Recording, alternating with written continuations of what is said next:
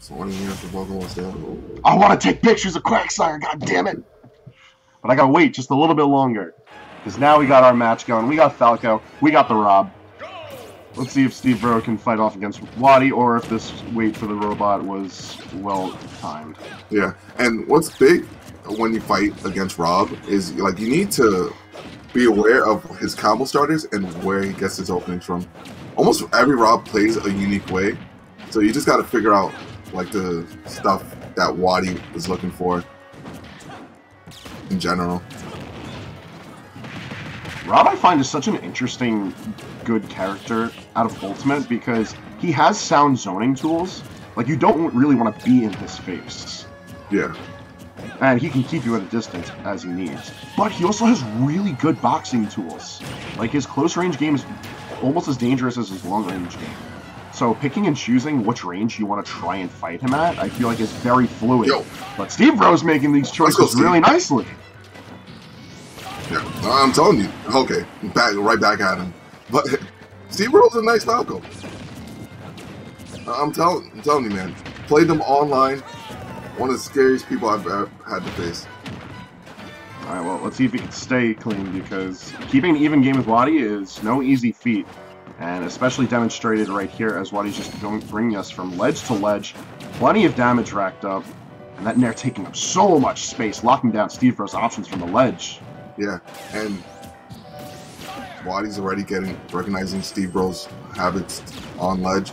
Stevebr0 manages to get up, but 105% back on the other side of the ledge. He just brought him coast to coast, and he needs to find an opening. That drop did not help. Okay, back throw, most likely.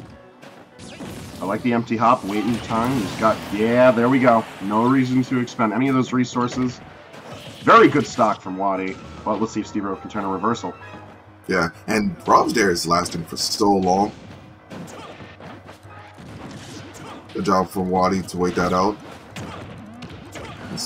Stevebr0 needs to finish his food. Excellent DI from WaDi. He's keeping him alive. That was a really solid combo from Stevebr0. I didn't think he was going to go in for the kill at that point. Yeah. WaDi just blessed with the DIs of the god.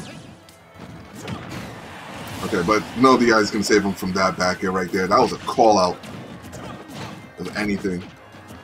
Yeah, nah, you can't be empty hopping like that, like on Falco.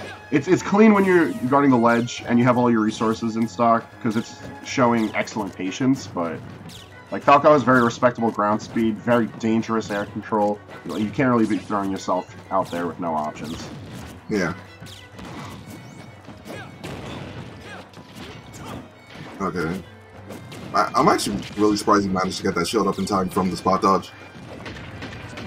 Oh, I don't think he wanted that there. Okay. The drag down fair, though, is going to present him with an opportunity for plenty of damage. He's got control, but he's not able to lock down the ledge. WaDi's been playing perfectly coming off the ledge time and time again. Oh, just got clipped right there. Don't die. Oh, he got himself out immediately. Yeah, you saw that? I was like, man. This guy mashed like his life depended on it. You would have thought he was a Game & Watch me in this life.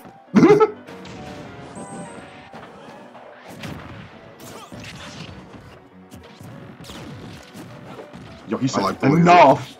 He had enough of that back air. Oh, right over the laser. That looked like Matrix level. Yeah, no, that was super precise.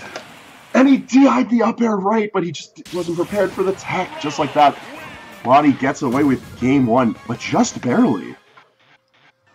This man got away with murder. Yo, he really did. But that was a really smart up air because Steve was going off stage a lot, as you saw when he got his first kill with that there. And the right back at you right there. So it was smart of WaDi just to like, yo, if he comes at me, I'm gonna up air him because he can't do much when I'm down here, and it's my only term of defense from like being spiked. I'm curious to see what Game 2 provides for us, because I feel like when the battle was taking place to center stage or just in general on stage, Stevebr0 was in control. He was able to keep WaDi locked in shield for quite a lot of that match. If not, he was just in charge of the combo game. But once it got to the off stage, and especially at the ledge, Stevebr0 was not able to hold any sense of control whatsoever. If he can tighten up that play, we're going to a game 3. Yeah, and he started to drop shield early. He wanted to parry into up tilt right there for more damage, but just mistimed the parry. And that's what's really good with R.O.B. They're just able to adjust their nair timings, so it gets really hard to parry stuff like that. I feel like both of these players are adjusting themselves in real time to how their opponents adapt, and that makes for such an interesting game, because at no point can you really rest on your laurels. Like right there, perfect punish out of shield from WaDi is going to present him with an early lead. Okay. Snares him? Yeah, that's tough. No, he's good, he's good. Too early a percentage. I'm a liar. No, I'm not. I think he was too shook to drift in a little bit. WaDi was not really in position for a down air, but Stevebr0 still gave it to him. Yeah, it's really hard to just not be afraid. But the up tilt out of disadvantage into Bear is netting that stock, but he's a full stock behind Hangman. It's rough doing, but I feel like Stevebr0 could at least bring us to even stocks. But WaDi's just hit the gas on this one. This is looking ridiculous. That'll do it. Yeah, that's it. At 122, that far off the ledge, there's no coming back from that. WaDi decided to hit the red line, and just like that, it was a quick 2-0. Yeah, he hit the red pill, man. This was just a complete night and day shift as far as the tempo of the match is concerned. I feel like WaDi did not want to give Stevebr0 any time to take even the slightest bit of adaptation and turn that into something tangible. And he just kept swinging. We saw a lot more down tilt. We saw just a lot more pressure in general, throwing from ledge to ledge. Yeah, he basically brought him coast to coast at one point in the game. And WaDi was just able to adjust to Stevebr0's habits and just take advantage of like where his flaws were and just kill him early. And that's what happens with these top players, especially in like game 2. Game 1 could be like super close last hit. And then game 2, you can just get slapped up.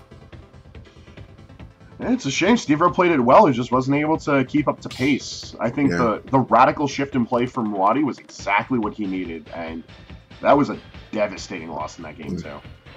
Also, I'm liking this background music. Some Mortal Kombat. Yeah, I know this is one of like the umpteen songs that was added in from the from when Terry was added. I feel like Terry was added to this game just as an excuse to give us SNK music, and I couldn't be happier. It might be. I did get Psycho Soldier, so